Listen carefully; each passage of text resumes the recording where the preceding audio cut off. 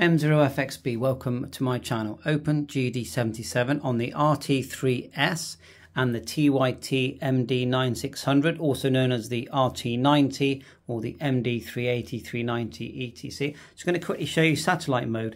On the left one, I can see it's a color screen. Unfortunately, it's black and white on the 9600, although the inside of this radio does actually have a green and orange LED and can be modified. But anyway, separate from that, let's just go menu. Now we have entered the GPS, but anyway, we'll just stay on satellite and we'll go enter with the green button. You can see that's all the satellites coming. You do have to upload the satellite information using the software, but that's literally just click and you've done it. And then you just press enter again and look, you see the satellite. Now let's just do it again on the other one. So menu. Again, GPS wise, enter. You have to, there's no GPS, but if you go back on this particular radio, although you can get a GPS model, go to satellite, enter. You've got the same information coming through, all based on your location. Now, if you haven't entered your coordinates, it will prompt you before you get to this window. But these are all the satellites coming. They're in order of how far they are away from you. Again, you upload the satellite data just using the OPENGD77 CPS. Then you go enter like that. There's the satellite. Enter again, go down. We've got this information here. As you can see, if you're into satellites, then we've got the receive and transmit frequencies as well.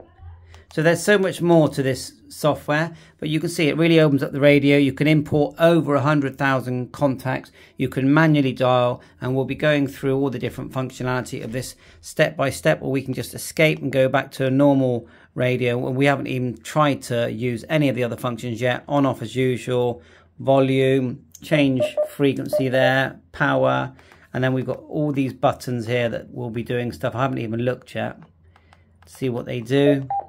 And a lot of functions are controlled by the manual and will be, by the fist microphone. I'll just push a few now. That's just type in a frequency. Push a few, let's go menu. The C button is doing the squelch. C up and down.